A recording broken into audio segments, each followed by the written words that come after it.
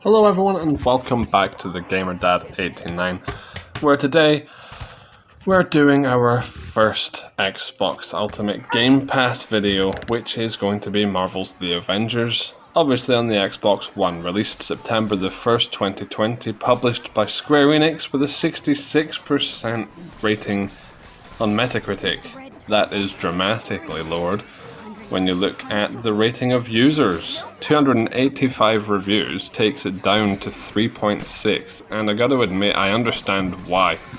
Now, I played the beta for this game on the PlayStation, and I'm not gonna lie, I had considerably less issues. I edited it out, but for some reason, every so often, the character, Kamala, would just walk in circles after I'd let go of both the analog sticks. Don't entirely know what that's all about. The controls just seem a little bit janky as they are constantly anyway.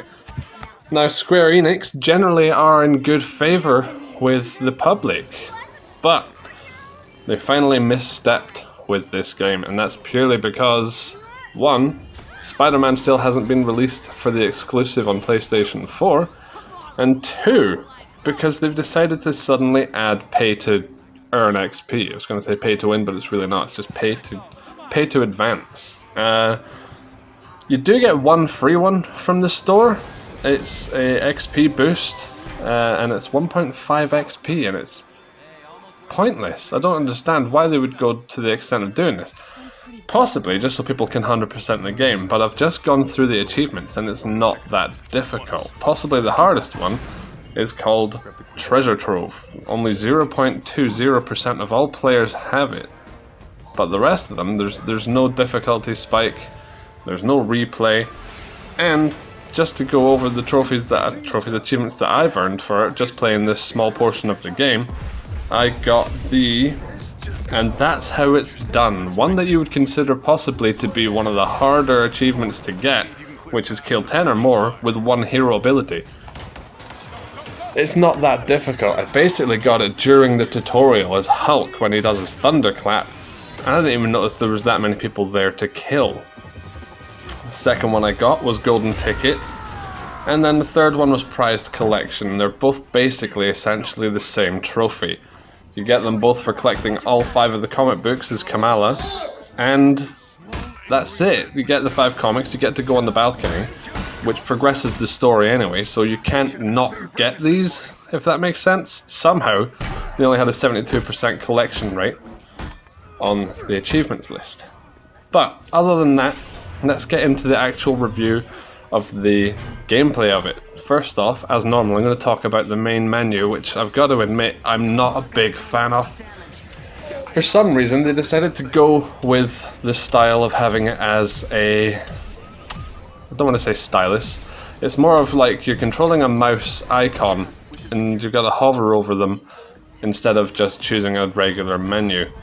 Seems like they've taken the inspiration from Destiny for that, and that's one of the things I didn't like about Destiny anyway.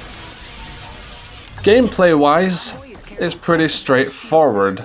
The graphics are great, so I've got no complaints there. Square Enix have always done good with their graphics, but the gameplay lets them down here. It just seems a little bit stale and repetitive.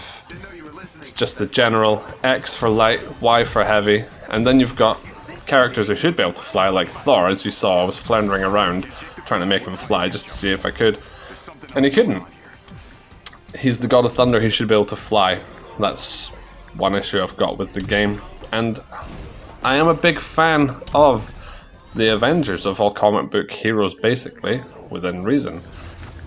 Now, Iron Man, for some reason, when you are flying him, the default controls for flying are not inverted, which, if you're me, that's a big issue. I couldn't play it. That's why the edited section for him flying was so short. That's another reason I've got issue with the game, but it's not a difficult thing to change.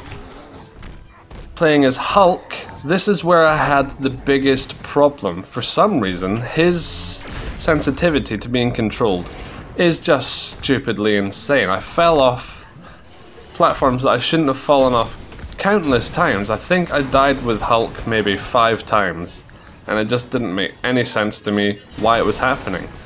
You've got the clearly marked areas, as you do in every game. You jump and grab the red areas, but whether or not Hulk actually does it, and it might have just been me that had the issue with it, which I don't think it was, because it happened to me on the PlayStation as well. It might just be a case of maybe I was impatient and trying to skip forward too much. Now, playing as Black Widow was generally one of the funner aspects of the game. Thor just seemed a little bit clunky and slow. Iron Man, again, somehow just too slow.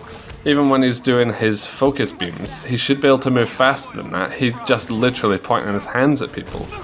Black Widow was possibly my favourite character to play as. She didn't jump off to her death at all. I did actually get to play as Captain America, but for some reason, as I transferred the footage over, that one got lost in translation, shall we say. So far, I've got to say, the game kinda deserves its reputation. The gameplay for certain characters is so much better than others, and I remember thinking this when I was playing the beta on the PlayStation, that it's generally just too slow, just too clunky, and it just doesn't overall work that well. Sadly, I've got to admit that this game deserves the reputation it has. I'm not going to be playing this one over the course of a month. This Xbox Series is just going to be one and done, purely because I don't want to constantly lose my captured footage. It just makes it more painstaking and annoying. Now this part is fantastic, Veil of Shadows, but it doesn't actually tell you what to do, so I just decided to spam him, and he just stands there and takes it. I get it, it's the first AI boss, and it's letting you in on the game, but it should have given you some instruction, like you can get close and you can smash his face off. Poor Taskmaster, done dirty. But hey, thank you for watching. If you've enjoyed, please consider subscribing, and I'm gonna have to give Avengers from Square Enix a 2 out of 5. It upsets me, but I barely enjoyed playing it, and like I said, I'm not going to be playing it again. Thanks for watching.